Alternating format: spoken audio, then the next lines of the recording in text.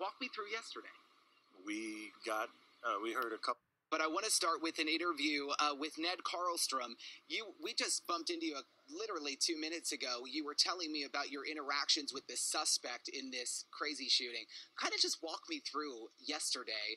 You were at work. You've worked here for 26 years. Yes. Walk me through yesterday. We heard a couple of people screaming that there was a shooter in the building, and it didn't sound real. The shots were real muffled. We thought it was a drill. We thought we were having a drill. And so we got up and started walking out of the building, and when we did, we passed by a gentleman that was carrying a gun in his hand, but it looked so theatrical because of the extended magazine and the suppressor that was on the end of it. He never looked at me. I mean, he glanced at me, but he never raised the gun at me to shoot me. But we found out later he was the actual shooter, and he was a coworker. I knew him. I thought he was playing the part of an active shooter for our drill. And this was a real situation. Yeah, it was a real situation, a real gun. You know him. You've talked to him. You've had about 24 hours to process this, and I know that's not a lot of time. But does this completely shock you that this guy who you've talked to at work is allegedly responsible for all of these killings? Yes, I never would have thought it in my whole life, but knowing him for the time that I've known him, I just can't picture him. One, I can't picture him with a gun, and two, I can't picture him doing any acts like that. Why don't you think he shot you? The only thing I can think is that maybe he viewed me as friendly because we've had conversations as we walked into the building together in the past. On occasion, we'd walk in together from the parking lot and we'd carry on small talk.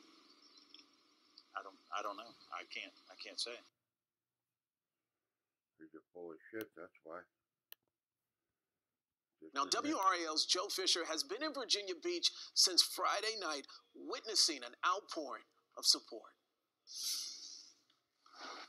This growing memorial sits just outside the building where the attacks happened. Tonight, we've learned the suspect used two .45 caliber handguns, killing 12 people, including 11 city employees.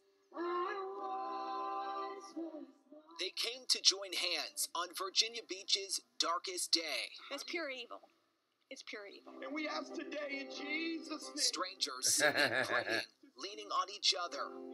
I thought it was really important to support the people who lost their family members. Yeah. Looking to make sense out of a situation that doesn't make any. Fucking rat. So today, we all grieve. We grieve. These are the faces, 12 lives taken, 40 FBI agents still combing through the city's public works building Saturday. We heard pop, pop.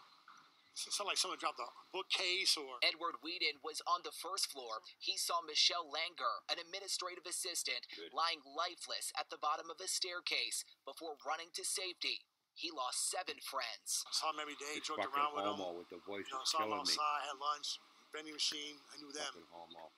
And it's hard to believe. You know, the foundation of Virginia Beach has been rocked with this. Mayor Bobby Dyer is also mourning the loss of a friend, Bert Snelling, a contractor who officials say was in the building to get a permit. Genuine, great guy, great family man.